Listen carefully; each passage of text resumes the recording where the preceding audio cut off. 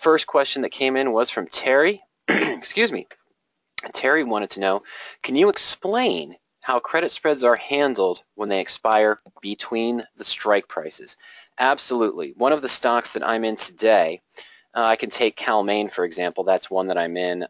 It was up $1 today. A big one, of course, strange one, SWI Solar Winds.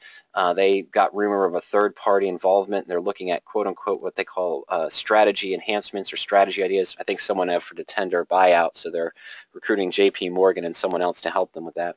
But they're up about 6 points today. They've been hovering around the $40 to $41 per share range for almost a couple of months now without much movement. Sure enough, they just pop up $6 today. So let's say, we'll do two examples. So I have a drop, bigger drop today. No, I don't. But for the moment, let's take SWI. And let's say that I had been watching the stock for a while, hadn't shown any movement in the course of the last 2 months. So last week, I decided to go ahead and sell the 45 call for today's expiration and buy the 50. So 5-point spread on a stock that's just been trading around 41 or 42, and then this happened today at expiration. So the first thing I'm going to do, Terry, to get some numbers here, let's go to SWI, and let's just go to the chain. And I'm going to go back a week in time. Oh, they don't offer weekly options. I apologize for that, but that's okay. We'll use this anyway.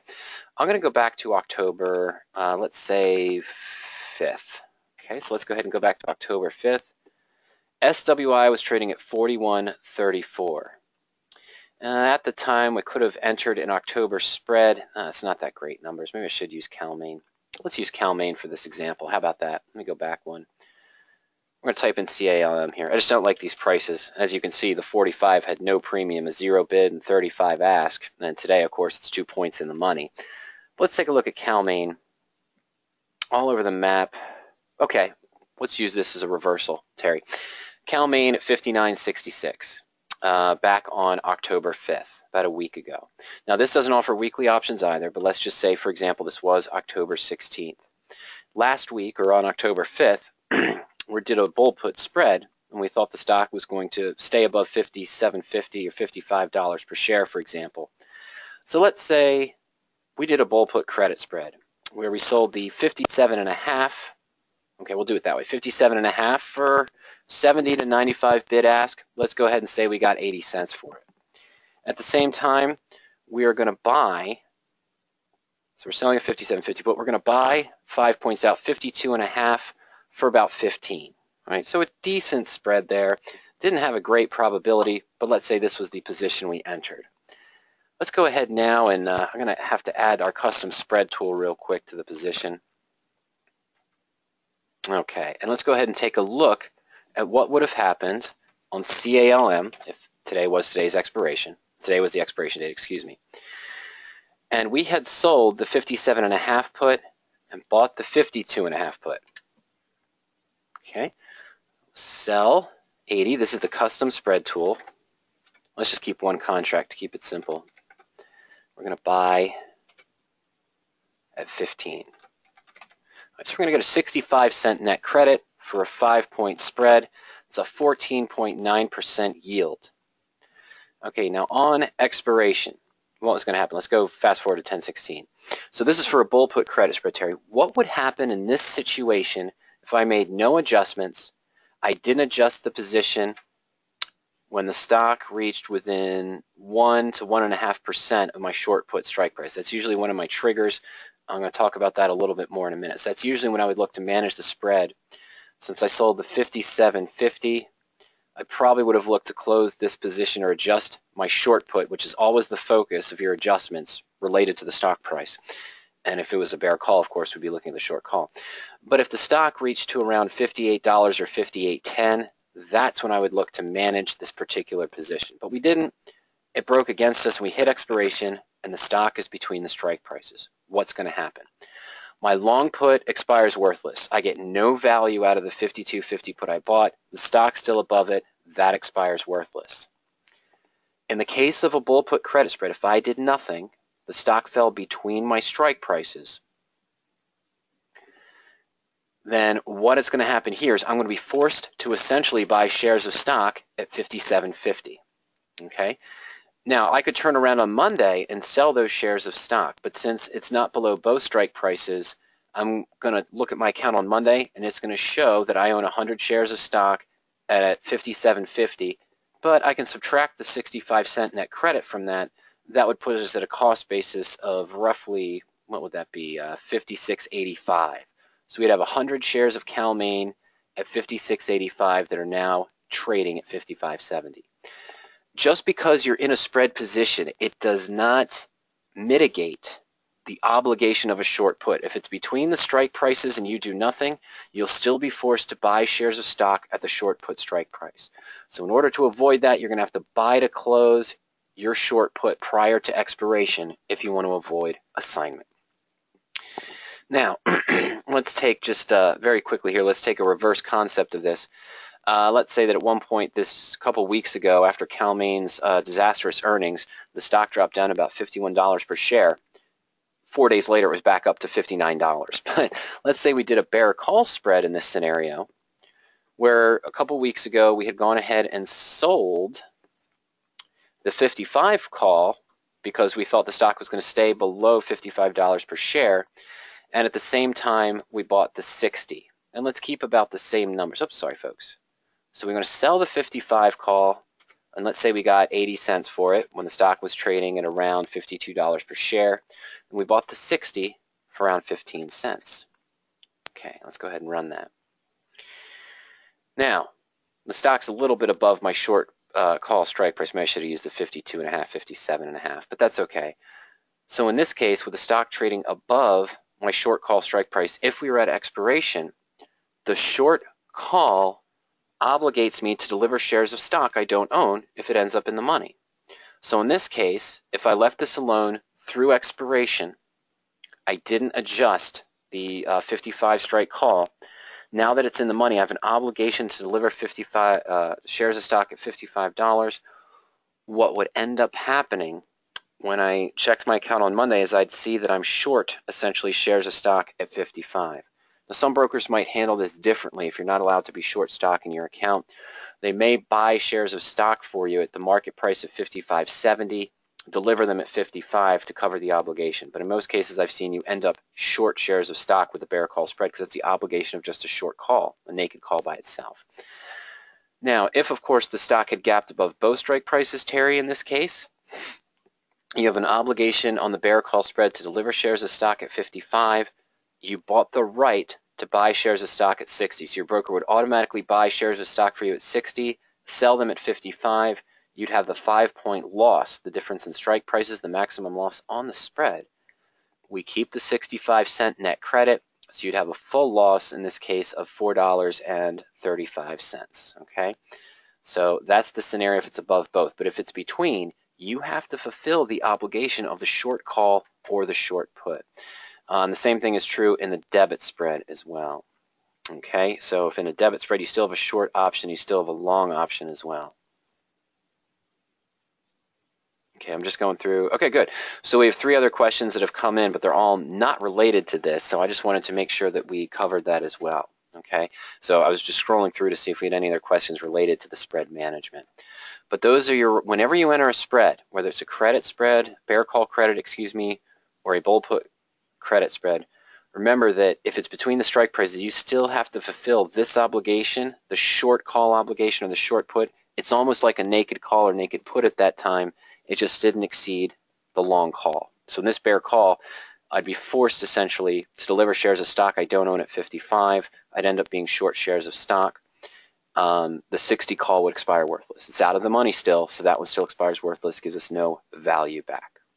All right, so that's how that goes. Now, other topics on that, I'm going to go to the free webinars link very quickly, Terry.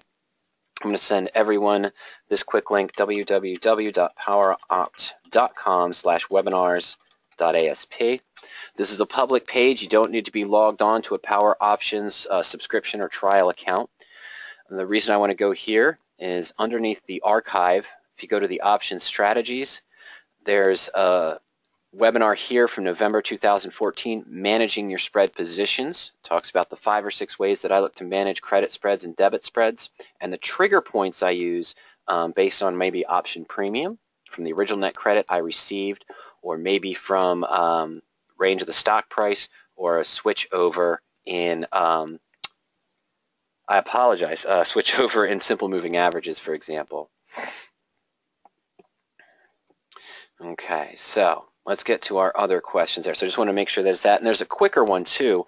A couple weeks ago during one of our Friday presentation, actually a couple months ago, on May 20th, 2015, the requested topics. This conversation here, 5 ways to manage your credit spreads. The first 45 minutes we kind of spent just reviewing those 5 ways to manage a credit spread. All right, Jim, Jim was the next question. Yeah, how do I find good options trades, spreads or single options? I don't want to buy the stock. Okay, Jim, well, that's what our tools are designed to do. When you're talking about a specific spread or single options, I don't know if you mean buying options, Jim, or selling options, but you can use these tools to identify what would be considered a good position. Earlier this week, we talked about using the search tool for bull put credit spreads. We focused on bull put credit spreads. That was our highest answer from our poll. But if I go to bull put and I go to search, a system's going to pull up a list of trades that match a default criteria. These are not recommendations or suggestions, Jim.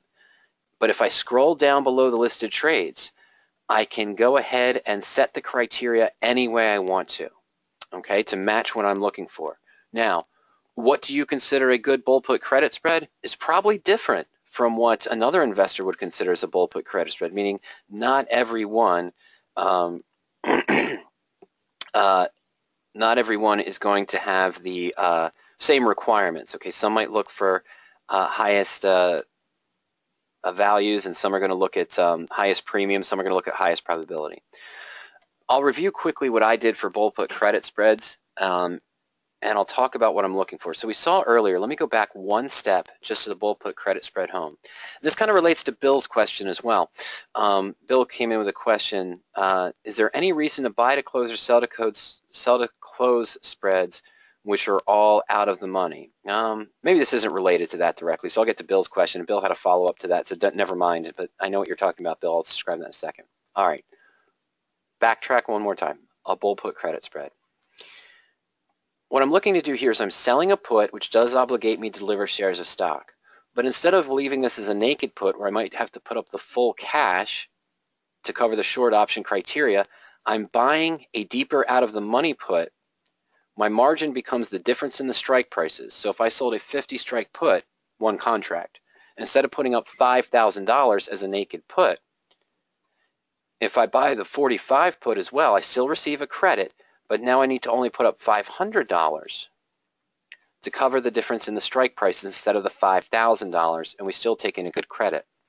The idea is for the stock to stay above both put strike prices so that both puts expire worthless and you keep the net credit. But even if I was in a naked put transaction, I'd want the same thing. In other words, if I just did a naked put and didn't have this option here and the profit and loss chart continued down here, same risk reward profile as a covered call, for example, but you said you didn't want to buy stock. I'm just pointing this out. But with a cash secured naked put, I want the same thing. I typically want the stock to stay above the put strike price so the put expires worthless and I keep the net credit. But if the stock falls a little bit, I might be okay because now I get the stock at a discount, but you said you didn't want to own stock. You should only do a naked put strategy if you wouldn't mind owning the stock, because remember, that's the possibility of the outcome here. One is it expires worthless, 2 is that you own stock. Yes, you can manage it at any time, but you always want to remember your rights and obligations before doing anything. Okay, now all that being said, what are some of the basic criteria investors use to look at when trading a bull put spread? Well, before we even get into the options criteria, it's called a bull put spread. So I probably want to look for a stock that has bullish criteria. What are some things that we could use? Well, I might want to look for a stock with a good average stock volume to show decent liquidity. I might want to only look at mid to large cap stocks. I might want to look for stocks that have shown good earnings per share growth. So they've shown growth in earnings, good management and reflection of a good product, and maybe a relative PE ratio, but I also want to see a stock that's trading in an uptrend. Now, you may have a criteria where you just want to look for credit spreads or debit spreads that are shorter term. With the advent of the weekly options, you might only want to look 7 to 10 days out in time, or you might want to go 15 to 20 days out in time. That's all fine. So how are you going to identify positions? Very simple. You select the strategy as we just did. We selected bull puts. I'm going to go into search, and once I'm in the search tool, I'm going to hit clear filters. There's 4 different categories of options, stock and options criteria you can enter: the technicals and fundamentals and options. I'm going to start with the stock criteria. I don't have any stock price restriction because I'm probably just setting up a 5 or 10 point spread. It doesn't matter if it's price line at $1,600 or if it's Micron Technology at $1,850. Okay, but I had mentioned I want to see stocks that share good growth, so I might put in an earnings per share growth of at least 5% or more. Keep my PE ratio at a relative range, 0 to 70, 0 to 50. And I mentioned too that I was going to look for maybe just mid-cap or larger. So we see here, we hover over the filter. It gives us a description of how this is measured and what criteria we'd want to enter. So for mid-cap, since it's measured in millions, I'm going to look for greater than 2,000 market cap here. Okay. When you're doing credit spreads, debit spreads, covered calls, naked puts, any other strategy, I highly recommend that you check the box here for earnings date, not between now and expiration. You also want to verify that with maybe information at your broker before you enter a trade. There's no point in entering a credit spread if you've got earnings coming up, because if there's a sudden gap down or a sudden gap up, what looked like a profitable position with only 2 days to go can suddenly go to maximum loss with any type of gap. Talked about some technicals here. What would I use? Maybe a good average stock volume, 750,000 shares per day. This is measured in thousands. Check the pop-up there. And I'd mentioned I'm going to look for stocks trading in an uptrend. So here, under the technicals, I can use simple moving average. If you use MACD, you can also use that as well, or Bollinger Bands. We're just going to put in a simple one here, stock to be greater than the SMA 20. Now, what do you know about options criteria? Well, I probably don't want to be more than 60 days out in time when doing any credit spread. I may want to be at least more than 4 or 5 days out in time to get a decent premium. So my days to expiration, let's just go about 5 to 20. Okay, so that'll show us any weekly options and the standard expiration for next week. You're going to have trading goals. What is the minimum net credit you're looking for in a spread position? Let's say mine is 35 cents. So I'll put that in the net credit. Strike difference. This is entirely up to you again, sort of a personal preference. But if you only wanted to trade spreads that had a 5-point spread or less, well, I'll just set my strike difference here to less than or equal to 5. Very quick, of course. Then a range out of the money. Remember the bull put, we want it to expire above the strike prices. Now you may be very bullish on a position, on an underlying stock that's trading at 55. But if you sell the 55 put and buy the 50, you really got a 50% probability of getting the maximum return. Your return will be higher because the option you're selling is at the money and has the most premium, the most time premium that is. But in general, you're going to want to go a little bit out of the money, maybe greater than 3 to 5%. And for spreads, we want to focus on the probability. I'm going to start with the probability, theoretical probability of 75% or higher that the stock will end up trading above my short put strike price. Lastly, I'm going to put in some basic liquidity. I want to see options that trade at least 10 contracts today, had an open interest of at least 100. But again, this is all up to you to set what criteria you want. But these are some good stock criteria to use. Let me go ahead and submit that. Wow, there are only 2 positions that expire next week, October 16th. Nothing on the 23rd of October that matches the stock criteria I wanted, does not have earnings between now and expiration, has the minimum net credit and return I'm looking for, and that's EW, 140 to 135, and TAP, Molson Coors Brewing at 77.5, 72.5. These are not recommendations or suggestions. This is just a general idea. In any strategy, excuse me, Jim, in any strategy, if you didn't want to go directly to the search and put in your own filters, you can go into the sample searches field up here at the top, one of the available tools, and you see here that we have themed searches for every strategy set up for you. Here's one on looking at bull put credit spreads on the broad-based ETFs. Here's one on a 5-star stock rating, only those stocks that are rated 5-star by Standard & Poor's, and safety first. So that's just a quick review of what settings you use. By the way, those stock criteria I just entered, earnings per share growth greater than 5, mid to large cap stocks, P of 0 to 70, avoiding earnings between now and expiration, looking for stock trading in an uptrend, and I may even use the MACD. That's the same underlying stock criteria I'd use for essentially any bullish strategy. Naked puts, bull put credits, standard long collars, maybe even married puts, covered calls, bull call debit spreads. I'd use the same underlying technical criteria, but then I'd adjust the options criteria based on the strategy as well. Okay, and then one last thing here. Again, Jim, some of the things that might benefit you. You wanted to talk about how can you find new positions in certain strategies. Well, there's various webinars here on, let's see here, let me go down. Searching for covered calls, find the best bull put credit spread. I know it's 2 years old, but the concepts are the same. Introduction to power options, long call and long put. That's helping you with the search. But concepts of what you'd want to look for, go into the option strategies tab under the free webinars page.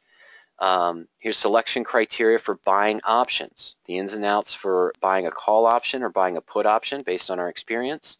Introduction to naked puts, talking about what criteria I might use to identify a naked put position. And then of course we get into vertical spreads and managing some of the spread positions, but really what is the vertical spread there? So there's various webinars that will help you with setting up the search and criteria. Once again in the requested topics, some of the other ones here, management, I saw one a little while ago, but bull put management I think is what I was looking for. But yeah, under the option strategies and even in that power options tools pod, you see a lot of information on what criteria we use. That being said, if you're wondering when you go into a strategy and you click on search, where did these criteria come from? So if I went into covered call right now and I click on search,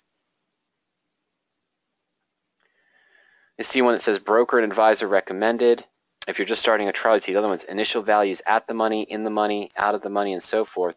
Well, these are kind of themed searches as well. The default criteria that's listed, this criteria, the broker and advisor, the initial values at the money, and the in the money and out of the money, this is the basic criteria that Ernie and I would start off with. If we were looking for a covered call position, I'd probably start with broker and advisor recommended, but I would change this criteria. I would change maybe the time frame. Instead of going out to November, I might look at all months and shorter term. I might look for a higher downside protection. I might look for a little bit more volume and open interest. But notice, stock recommendation, average broker recommendation to a buy or a strong buy, stock in an uptrend, but I might want to add some other things to the simple moving average, average stock volume. You can customize it any way you want to match what you want to see. Use those default searches as a stepping stone to create your own personal search. This all relates to Francisco. Francisco says, what is the best criteria you think in doing a naked put option strategy? There's not one criteria that's the best, Francisco. Okay, everything works hand in hand and in combination. When I sell a naked put, I want to be a little bit out of the money. I still want to get maybe a 1 to 1.5% yield for a 25 to 30-day trade. But I think I already said what the most important criteria is to me. And the most important criteria is I'm never selling a naked put on a stock that I would not want to own. If I come up with an idea for a naked put from the search and I look at the stock chart and the company information, the news, and just relate it to what's been going on, the earnings have been poor recently, there's some expectations of poor performance going forward. If it's not a stock that I wouldn't want to own long term, I don't care what the put premium is and what the probability is, I'm not entering that position. I would use the same criteria for a naked put that you would use to buy shares of stock. Even though naked put is considered a shorter term trade, you might even be doing naked puts weekly options, Francisco, use the same criteria you would to buy a stock. And then make sure that the premium you're getting for the naked put over the time frame matches your goals and your expectations. As again, to me, one of the most important things for this position is the underlying security. The underlying security is not going in the direction I want, is not trading in an uptrend, does not have the fundamentals I want, to me it's not a good candidate for a naked put. I don't care what the premium is, it's not a good candidate. So I want it to match my stock criteria first, but then I want to make sure that I'm the range out of the money, have maybe the probability I want as well.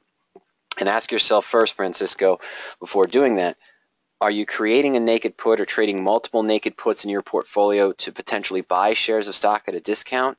Or are you hoping to have as many of those puts as possible expire worthless?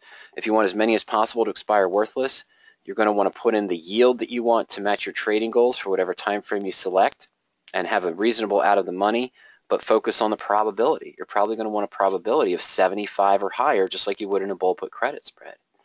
If you're looking longer term to potentially get into shares of stock at a discount, where you might actually convert it to a covered call after you put the stock, then you might want to look for a lower probability because you might want the better premium. And if you only have a 65% probability, but you're getting $1, as opposed to the 75% probability, we're only taking in 40 cents. Well, that might be okay if you wouldn't mind owning the stock long term.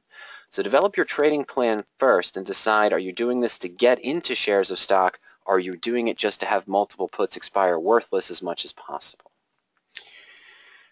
Okay, Ken asks, if I have a married put account and the stock drops a large amount, what are the criteria for rolling down the in-the-money put? Well, in the blueprint, we talk about the SIGA model for each one of the 12 different income methods, okay? And with the 12 different income methods, what I mean by the SIGA model is that's our decision-making process. So if a stock falls 10 or 15%, or even 3 or 4%, before I decide to apply income method number 9, I have to ask myself, do I think the stock's going to recover?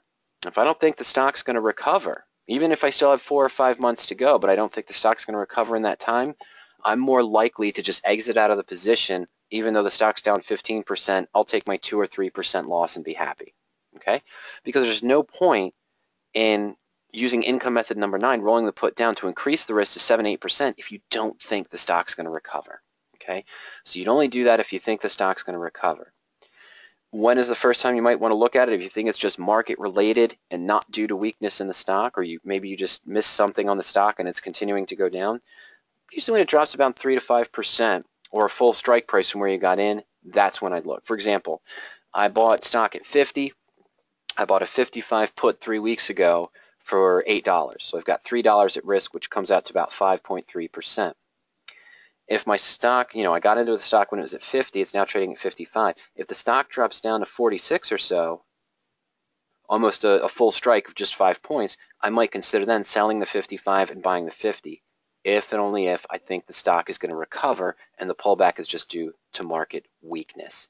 And that's shown as you're tracking the positions, because those potential adjustments that we're talking about here for rolling the put down will only appear if the stock has dropped, I think, about 4 or 5% from when you originally opened the trade. I had this question earlier. Bill's question came in. He says, is there any reason to buy to close, sell to close spreads which are all out of the money? And they said later on, oh, never mind, they're always out of the money. Well, in that sense, I had a discussion with a coaching session earlier this morning with a Power Options subscriber and his wife, and they were looking at a bull call debit spread. And they had sold the 57 call and bought the 52. I'm not going to remember the stock, unfortunately. But let's go into the custom spread tool here. I don't know. It was the first session at 10 o'clock this morning. So I'm just going to use Starbucks. It's at 60. And so let's say that for next week we had sold, not very similar. Oh, there we go. I'm sorry, folks. We'd sold the 57.5 call, and let's say we bought the 55 call. It doesn't matter. But we had, what were their prices? It was selling that at 660, or was it 6 even? 6 even, and buying, oh no, it was a 5-point spread, I'm sorry. Yeah, I have to use a 5-point spread, no problem. I could use any numbers really, but let's just use the 5-point spread there. I'm going to add the 50 call in. All right, so we sold that at 60, we bought, strike that, reverse it. But, wow, okay, let's try this again. We're going to buy the 52.5 call at $6. We're going to sell 57.5 at $3.80, I think it was. Oh, that's way too high. Yeah, that's way too high. I'm sorry, folks. $2.80. Yeah, that's better. Okay, so this was their spread, and it's now in the money. But since they just opened it a few days ago, they couldn't close the position for a profit. And they said, I thought I could close the position at any time if it was in the money. Or if this was a bull put, I thought we could close the position for a profit if it was above the break even at any time. No. Because it's a spread, you have to wait to get close at expiration, of course, even if it's above the money, for the time value to drop down. As a general rule, what most investors will apply is sometimes the 80-20 rule. So if I entered a bull put credit spread and I originally received $1 of net credit, and then going forward, if I still have 7 or 8 days left, but I can liquidate the position by buying to close my 57.5 and selling to close my 52.5 and only pay 20 cents, I kept 80% of what I expected to make, so I may close the position early. However, if I just open the trade today and the stock moved up a point and I'm above my break even, and I still have 15 to 20 days to go, I have to hold on that position longer for the time value to decay out of both options before I can get closer to that maximum gain and close it for that 80% or higher. Okay, so do you want to close a spread early? Yeah, I mean, if I can close a spread and take 80 to 90% of what I expected to make 14 days early, I may go ahead and close that position. Okay, but sometimes if I'm within 2 to 3 days and it suddenly hits that 80% mark, I just leave it open for the 2 to 3 days, take the full profit. Let's see, Matthew is being patient. He just had a quick question. Can you do the API with Choice Trade? Unfortunately, no. I don't have a link to Choice Trade through the broker link, for example. Right now, the broker link only goes to Options Express and what was formerly Brokers Express, so just Options Express right now.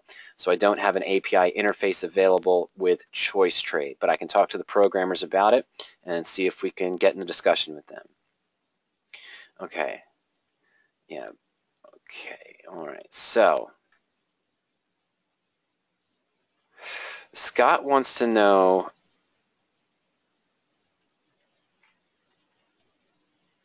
Okay, hold on one second here. I'm sorry. Scott, I'll get to your question in a minute. Jim says he's bull puts on PCLN, Google, and Baidu. Good. For right now, I just want to make sure that you don't leave those open for earnings as well. You want to avoid that.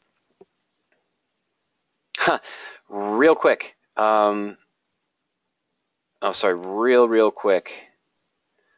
Oh, Jim also asks, can you set a minimum number for open interest? Absolutely. If you want to set a minimum number of 1,000 contracts or 10,000 contracts, that's absolutely there as well. Richard asks, earnings release for Netflix on 10/14, October monthly options, 16th. Debit or credit Iron Condors?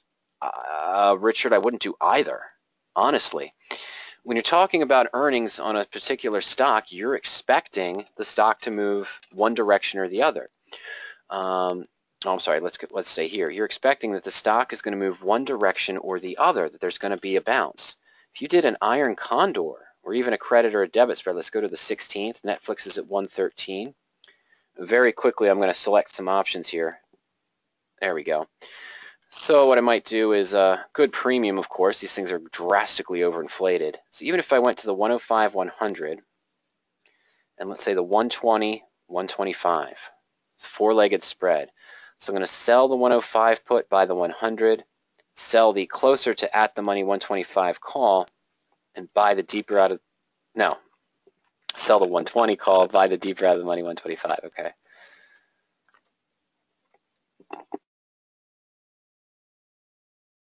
Excuse me, ladies and gentlemen. All right, so the premiums are heavily enriched. So what did I do? This is an Iron Condor. This is not what I want for earnings. I mean, if earnings are coming out, you're expecting earnings to disappoint, see a 20% drop or 10% drop. Well, that would be 11 points to maybe 20 points, which would break through our 105 strike. And if you expect earnings to be positive and you expected a 10% gain or more, or maybe even a 20% gain, it's going to break through your 120 strike. You need the stock to stay between these two values to make the full profit. Sure, you're not at upper or lower break even yet, but this isn't the position you want. You probably would want to enter into a long straddle or long strangle, by the way, which would give us a position, a profit and loss, where I'd buy an out of the money call and buy an out of the money put, which would give us that profit and loss chart without this up here. So if the stock collapses, we have the potential to make money and the stock moves up. But just looking at the premiums here, they're already too inflated. You're looking at it in the sense of these are really inflated premiums. So you want to take advantage of that. But if you do a directional trade like an Iron Condor and there's a gap down or a gap up, you're going to lose money. And at the same time, will you experience a volatility crush? Will it be cheaper to buy back the options? Well, sure. Once the earnings come out, the volatility crush will occur. These will not be inflated, so you might be able to buy them back. But that's irrelevant to the stock movement. If the stock drops down to $98 per share and gaps down, you're going to have a loss because your break even is at 102. the stock goes above 122, you're going to have a loss. It's 123 technically. Even if the premiums are cheaper to buy back because of the volatility crush, it doesn't matter. The mathematics are already in place. Your break even is here and here, regardless of the volatility crush for next week. Okay? So, I mean, are you comfortable that the stock might be trading within this range, say between 122 and 106, I'm sorry, 104, where you'd still realize a profit? Then maybe you do that. But if you're playing in earnings, you're probably flipping this upside down by buying a call and buying a put to do a long straddle or a long strangle. But because of the premiums are inflated, really sorry folks, allergies, because the premiums are inflated, let's say I did a deep out of the money one and I bought the 100 put and I bought the 125 call, way out of the money but still expensive, my break evens are going to be in the 90s to the 130s. So that's more of the thing you'd expect. But this is huge break even. That's a 20-point drop or a 20-point gain. So you say, okay, well, we got to be better. If it's at 113, why don't I just buy the 110 and maybe the 120? All right, well, let's take a look at that. Let's go ahead and buy the 110 put and buy the 120 call. We'll just use natural bid and ask here. We're going to buy one apiece for a long strangle when they're different strike prices. Still break even to 98 and to 131. That's because the volatility is already priced in. Usually what you want to do to play earnings is you want to get into the position prior to about 3 to 4 weeks before the earnings, before the volatility kicks in. See, if I had bought these two options, the October 16th options on Netflix, maybe even if the stock was hovering around 113, but a month and a half ago, the volatility would have been much lower. I might be able to close the position today to realize a profit. Let's take a look at that real quick. October 16th expiration, the 110 put on Netflix, and the 120 call. I don't even know where the stock is going to be at this time, but let's go back somewhere into end of August, beginning of September. Let's go to the chain, Netflix.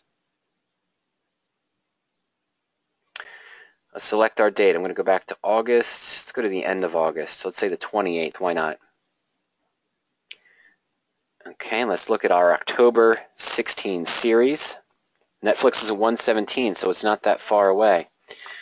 The 110 put is priced at $8. I don't think we're going to be anywhere near a profit. And the 120 was, oh, no, we don't want to use August 28th, do we? I apologize. Let's go to September. We wouldn't have bought into calls. We could have gone directional. We would have bought in calls in right after this. Remember August 21st to August 24th, that massive decline in the market. The volatility was way too high at that point. Let's go forward to September 16th. Still about the same. We would have paid, oh no, the stock's really far down. It's at 104. So anyway, let's go to October. Let's go to medium chain. All right, so we're going to buy the 100 put, much better, at 660. And we're going to buy the 120 call to, let's call it $3 even. Okay, so a few weeks ago, September 16th, about a month ago, the 100, I'm sorry, oh no, I'm off. I apologize. The 110 put we are going to buy is 1180. Bummer. Okay, still a lot of volatility in the market. And then the 120 call was at $3. Okay, so we would have had an investment of $14.80 had we done that. Now we're not at earnings yet. Let's go back to the custom spread tool here.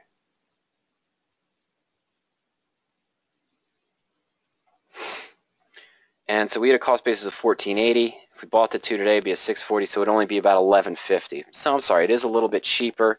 The volatility had been priced in before then, so it wouldn't have done us much good. But now we still need a wide move, one direction or the other. Okay.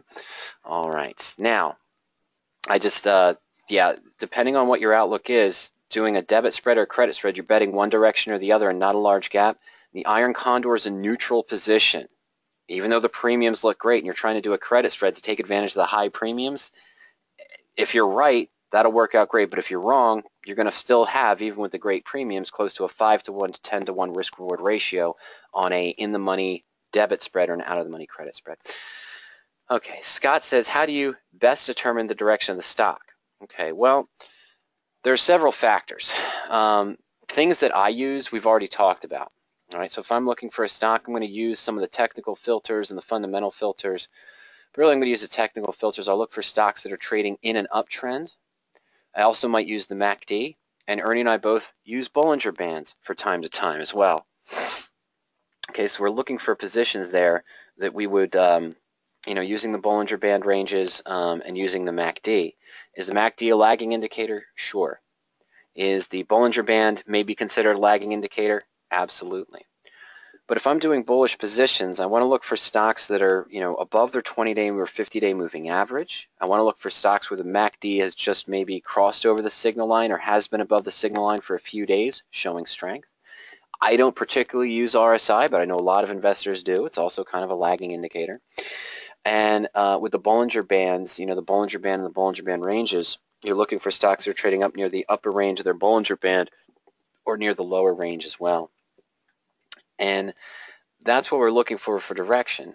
But the key is, and what I wanted to tell you, Scott, here is I'm going to want to go back to the webinars page.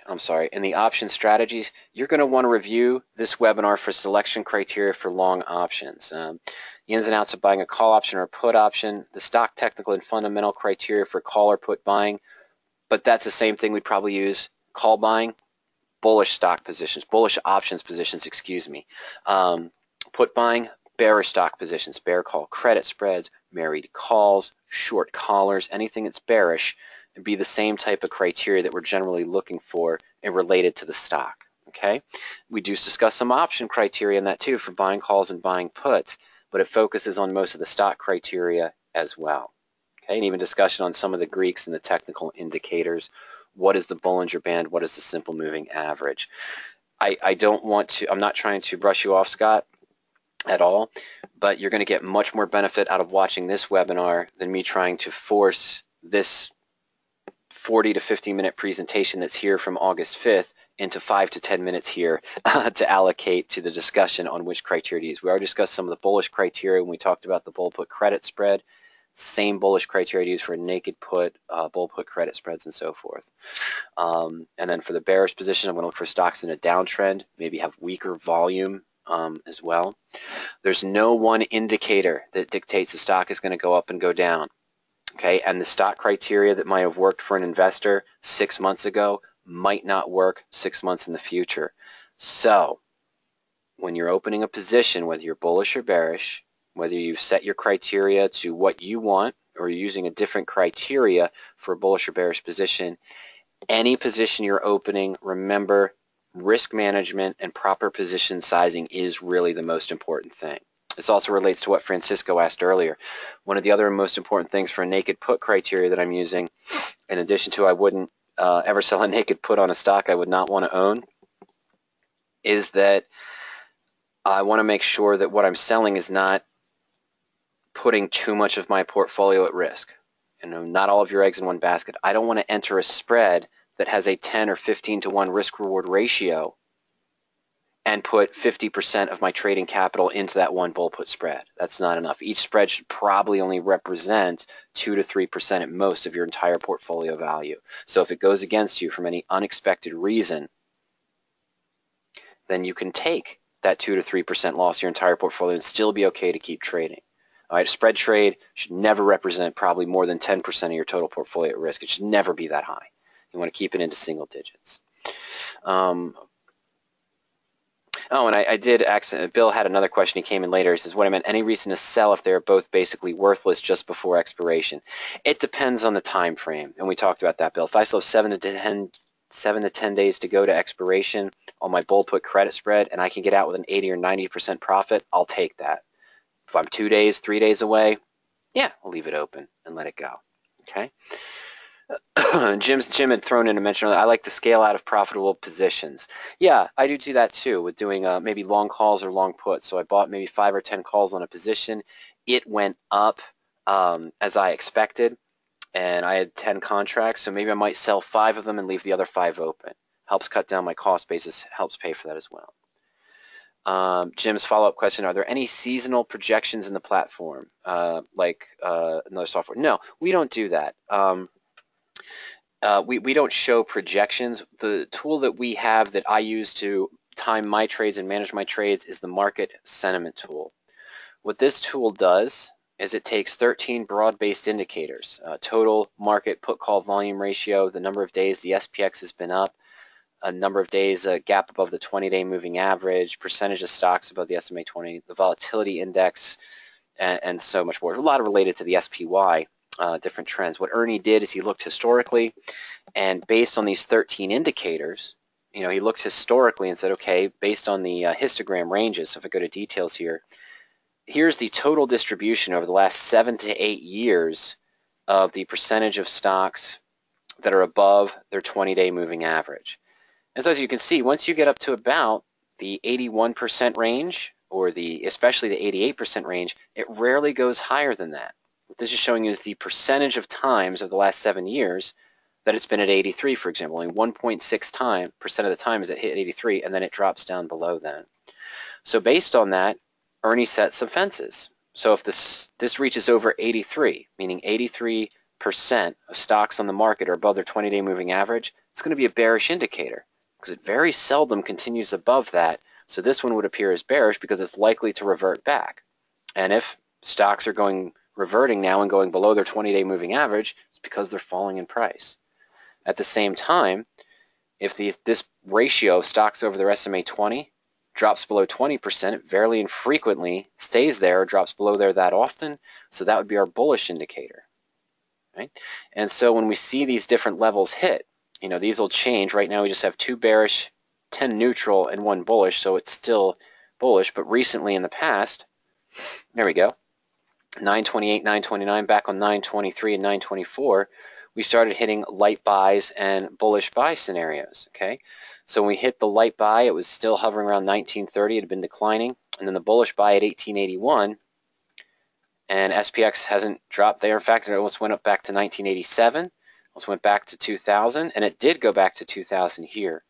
So 2 things I use it for. 1, when I see bullish buy, I might start buying some calls or puts at that time, knowing in the next maybe 10 to 15 days I might see a pop in the stock or a change or reversal in the trend that we've been seeing. On the positions that I own, I may look to manage that at that time, and if I have any bearish positions, a bear call credit spread, and I see a bullish buy, I might try to close it at that point before it starts moving against me. So I use the market sentiment tool for both management and for entering new positions, but we don't have any seasonal stock. Jim saw some of the historical tools that we had available. He wanted to know, does the platform have historical intraday stock and option prices? No, we just record the end of the day data for the stock and for the options. We don't show the intraday movements. Another question came in, are there searches for non-directional spreads on SPX, say Butterfly, Iron Condor? Yes, not SPX directly, but it's very easy to set those up. So let me go into, I'll just add very quickly Iron Butterfly and Iron Condor. Okay, now I personally remember I said I don't trade Iron Butterflies, and I'll describe why in a second. But if you go into the Iron Condor, if you go into the search field for Iron Condors, just as we saw before, you've got some initial values, and you've got a default search you can use as a stepping stone for weekly Iron Condor positions as well to help get you started. If you go into sample searches, there's a default search here for index and ETF Iron Condors, and we see things dominated by the Russell and so forth, but we can tweak this criteria to match what we want to see. In fact, what you can do, Jim, is create your own search, and you can put in the criteria you'd want for the time frame for the options, as we saw before, minimum net credit for the Iron Condor. Let me go back here. The maximum risk or the strike price difference. So if you only want to do 10-point spreads, I could put that in as well for my maximum risk. Your range out of the money, and not only the probability between, the theoretical probability the stock would be trading between your short put and your short call strike price, but also a theoretical probability that the stock would be above the short put break even or above the short put strike price. You can use those 4 or 5 probabilities hand in hand to narrow down your results. Once you do that, you can go into the fundamentals tab in any search, and I can say, well, I saw these search results and all I see is SPY, RUT, IBB. I don't see any SPX, but I can force the system here in the Fundamentals tab under the Search Symbol field, Search by Symbol for SPX. I'll just type that into my field. Now let's hit Submit. Okay, so no SPX spreads match my criteria right now. For 0 to 45 days out, 50-cent net credit, having the probability and same margin on both sides of the spread, some volume and open interest.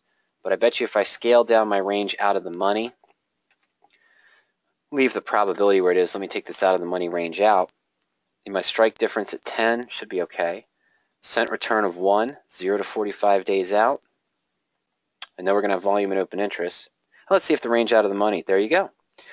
So there were no spreads that were 5% out of the money for the short put and the short call on SPX that offered at least a 50-cent net credit and a 65% probability between, all right, and a 10-point spread. We had to drop the out of the money range down to 3% in order to find those. So in the search, you can easily create a basic filter screen for what criteria you'd want to use, but then just search by symbol, okay, as well. All right. Oh, someone just came in and asked, is there a webinar on the market sentiment tool? Yes. The market sentiment tool, in addition to being on the home tab, so I go back to the main home tab, it's one of the pods that I have selected, as well as my watch list for the stocks that I'm currently trading right now or tracking, the basic market activity. Other data you can ask is stocks hitting new 52-week highs or lows, top industry gainers or losers, dividends announced today, and so forth. But if I go back where I clicked on View Indicator Details to see the information, there's a help videos listed here. I click on Help Video, and here's about a 20-minute segment from a presentation that we did similar to this one, where we walk through the market sentiment tool, how we use it, what the indicators are looking at, and so forth. So instead of the webinar one, there's the help videos right here. But you can also see the same presentation if you go to free webinars again, to the archive webinars page. Under the Power Options tools, the Market Sentiment tool, and we click on that. Hit play. It's the same 19-minute video. Okay, so you can access it in two places. If you go into that details under the Market Sentiment tool itself, or under the webinars page and Power Options tools for the Market Sentiment tool, you'll be able to see that also, to access that as well. Okay. So Bill, I hope I answered your questions regarding the credit spreads there and when I would close them. Again, if I have a credit spread that's reached 80 to 90% of its full profit and I still have 7 to 10 days to go, I'll probably look to close that position early. Regarding the criteria, okay, of what I'd use for a bullish position, here's something else to think about. There's two things I wanted to mention here. Here's something else you want to think about. The question did come in earlier about what criteria should I use to look for positions, spreads, or naked puts. And then we had another one ask a similar question, and that's great. You're all asking the right questions. We just don't have the time to go in depth, so I try to point you towards the webinars we have that cover that in depth for you.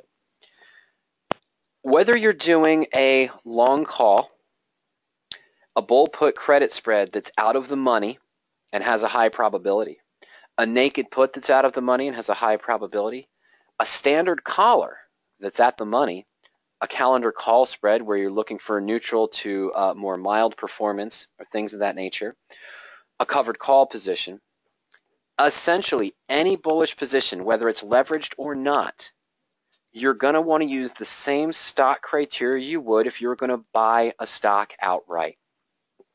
Okay, because that's what you're doing. You're looking for a stock that you feel is going to be stable or move up in price, whether it's a bull put credit, bull call debit, covered call, naked put, calendar call spread, standard collar, and so forth. Now, if I'm looking at a married put, a radioactive trade, or a long call position, I might be looking for criteria that have a better earnings per share growth, maybe 10% or more year from last year to this year, that are showing strong growth. Maybe you have a good have been above their MACD an extended period, for example, or just crossed over looking for a breakout and so forth. And I'm looking at that because I need to see quicker growth in a shorter period where the others are neutral to bullish. But any neutral to bullish strategy, you're essentially looking at the same criteria as you would that you buy a stock. And the comment that came in, I believe it was from Scott, that said, which criteria would you use? Because it seems to me to be the most profitable. I have to look for, the stock trending position. Well, that's right. If I'm entering a bullish trade, I need to be in a bullish stock, or at least a stock that's reflecting some bullish criteria. And if I'm doing a bear call credit spread, a bear put debit spread, or anything along those lines, then yeah, I want to look for a stock that's trading in a downtrend, has weaker volume, and maybe has weak earnings as well. John quickly asked, are diagonal spreads available? Absolutely. Calendars. All right. If you don't see a strategy you want, we go into that other strategies tab. You can customize it. Calendar call and calendar put. In both the calendar call and the calendar put, you can see diagonal spreads or horizontals, either the same strike spreads or the diagonals. Now, when I say diagonals, I mean what I think of a diagonal is where I'm buying an in-the-money call that's further out in time and selling near-term calls against it. Okay, we don't show reverse diagonals. In other words, see cores here is at 42.59. I might consider selling the 45 call near term and buying a 40 or 37.5 call 2, 3, 4 months out in time. We don't show the reverse here where I'd sell the 50 and buy the 55 or 60, the higher strike put deeper out of the money put further out in time, the reverse diagonal. We don't like those positions, so we don't show them. So this is more of buying an in-the-money call and selling at or out of the money against it. You have default searches such as initial values, calendar leaps number 1, debits under 20 points, and then if you wanted to look at horizontals, you have the link here for same strike spreads. When I traded calendar spreads, I never traded the horizontals. The reason why, we take a look at the profit and loss chart, doesn't even matter what the position is. Now that one's not too bad. I'm okay with this one, it looks all right. But most horizontal spreads, the same strike, oh, that's not even a horizontal. That's why it's not as steep. Here we go. EAR at 70 and 70. Let's take a look at that chart. There we go. And this is still pretty good too. Not a bad upper and lower break even for the first month of trade. But in general, this one isn't as good. But this trade is harder to find. Wider range is harder to find. That's actually one I might trade. But where I was going earlier, we were asked about the iron butterflies and the iron condors. Are they available? Yes, they are. Here's why I don't trade iron butterflies.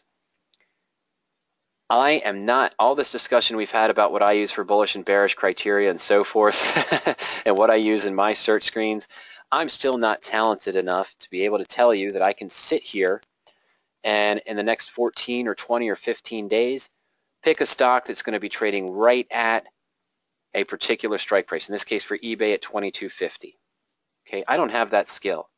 If you have that skill where you can consistently pick stocks that are going to be trading right at or within 1.5% or maybe 2% of a particular strike price over the next 15, 20 to 30 to 45 days, you just need my help in maybe setting up the criteria, but you don't need my help at all for stock selection or anything along those lines. Because if you can pick that consistently 80 to 90% of the time, you're much richer than I am and you're having much more profitable trades than I am.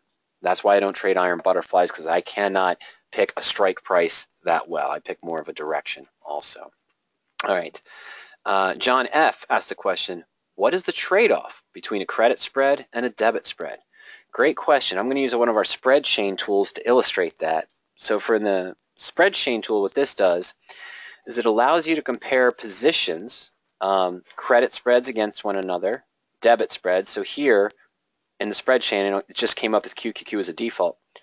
But I'm looking at the bear call spreads here on the left and the bull put spreads on the right that have to have a spread width of 5, minimum credit of 50 cents, 1% out of the money, and at least greater than 70% probability. Okay. Now, we also show you the put, credit, and call debit parity. Let me change stocks again, and let's use SPX, for example. I'm going to use October 16th expiration. And we're going to look for a spread width of 10, minimum net credit of 50 cents using the midpoint, out of the money range 1, good, minimum return 1, probability, let's slap that down to 70. Let's see what we get. Okay. Let me put it back up to 75 to lower the results. I didn't think I'd get any at 75. There we go. Okay, so what we're seeing here is that SPX is currently at 2014. Oh, yes, right here, 2014. Remember that. So if I was going to do a bull put credit spread, John, I may sell the 1955 put and buy the 1945. Let's just take this top one here. It's going to have a low premium, but that's okay. So there's my 1955, and I'm buying the 1945. Now, with the midpoint pricing on the credit spread, I could sell the 1955 for 210 and buy the 45 for 132. This is going to give me a 78-cent spread. And remember, we had a 10-point risk. It's going to drop down to 922. So I'm looking to make 8.5%. If the stock stays above 1955, both puts expire worthless. We keep the 78 cents. We've got that 8.5% return. If the stock drops below 1945, we've got the 10-point loss, which would come out to 922 because we keep the 78 cents. Now, what is the difference? In a bull call debit spread, I'm selling an in-the-money 1955 and buying a deeper in the money 1945 for a debit. They're parity trades of one another. If you use the same strikes and the same expiration, you have the same risk-reward profile. But pricing might be subtly different. In this case, we see that it would cost me $71.25 to buy the 1945 in the money call compared to the 1945 out of the money put I would buy, and we could sell the 1955 at $61.75. This would put me at a debit at $9.50.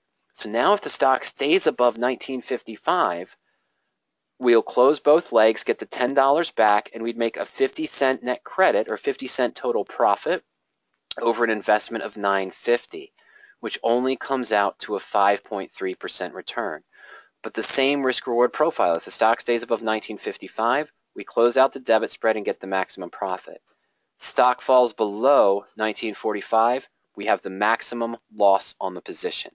Same for both with the same strikes. They're parity trades of one another. In this case, the maximum return on the credit spread is 78 cents versus 50 cents for the debit spread, so we would go all day long with the credit spread. But and this one doesn't really offer a variance, okay? But I use this tool to compare the parity because sometimes you might see if you can't get midpoints on the debit spread, it'll be much higher.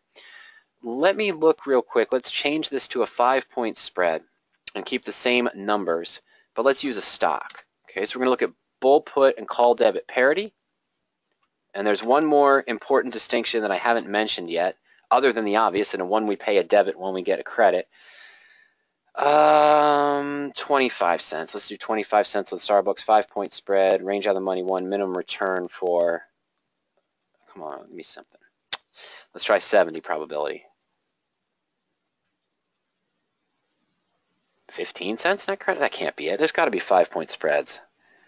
All right, let's do 2.5. Okay, perfect. Okay, so we narrowed one down. Starbucks right now at 60.70. We could sell the 58.5 put or sell the in-the-money 58.5 call and buy the 56. It's a 2.5-point spread. Now, I'm not saying that this is possible, but based on the midpoint, we would get a 16-cent net credit on the bull put. I would sell this for 22. We'd buy this at 6. We get 16 cents, so we'd get a 6.8% return for 7 days, provided that Starbucks remains above 58.50. Now, interestingly enough, the midpoint prices for the 58.5 call and the 56 call for next week are 385 by 178. So my debit would be 207, but this is a 2.50 spread. So if the stock stays above 58.50, I can buy to close my 58.50 call, sell to close my 56, get close to 250 back, or just leave it open, let my broker close it out, get the 250 back.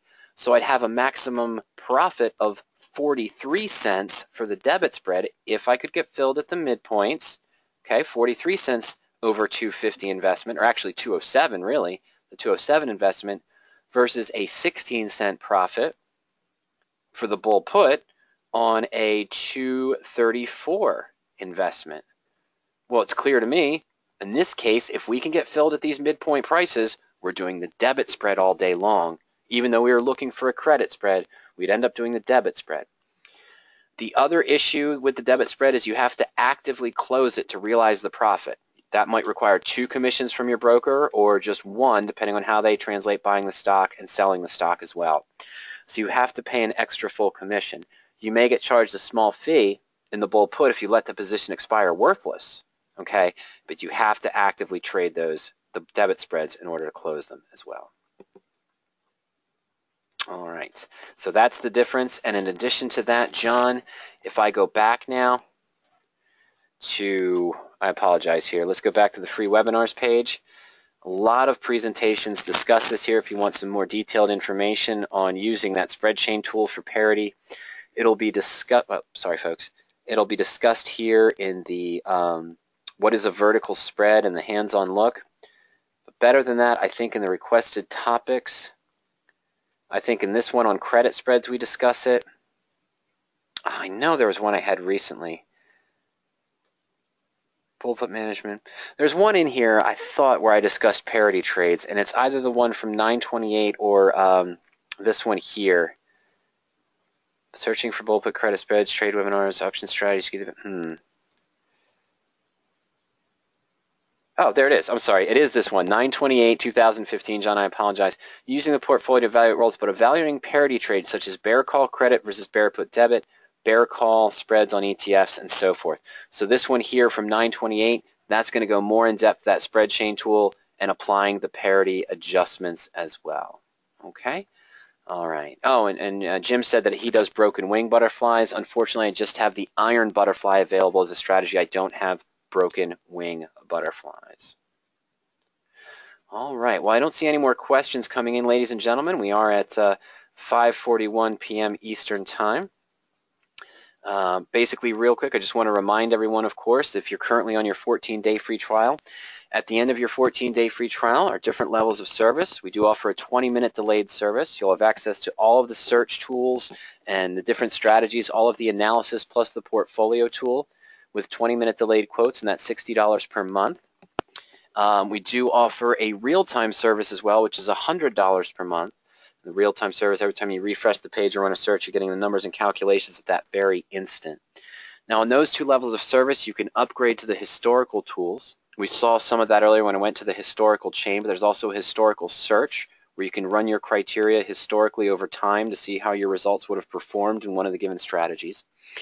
Our data goes back to 2006. And it's just $40 more. So for the 20-minute delayed plus the historical would be $100 per month, and the real-time plus historical would be $140 per month as well. Right now we are also offering an end-of-day service, and the end-of-day service is $40 per month. So you only get an update once a day. John, if you're on your trial right now, you have access to the 20-minute delayed service, and you have access to just what we saw in my trial account, which is what we were using today.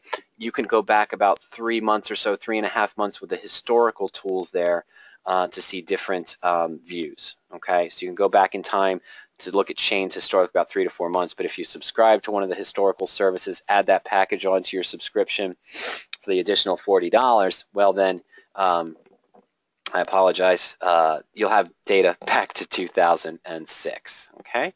So that's what the historical tools. And as always, not to sound like a broken record tonight, but in that webinars page, one of the Power Options Tools webinars is the historical suite of tools. We did that just a couple weeks ago, so that'll give you some information and details on how to use the historical tools. All right, well, ladies and gentlemen, I want to thank you for joining me this afternoon. This evening, I should say, as we move on into the night here, Friday night.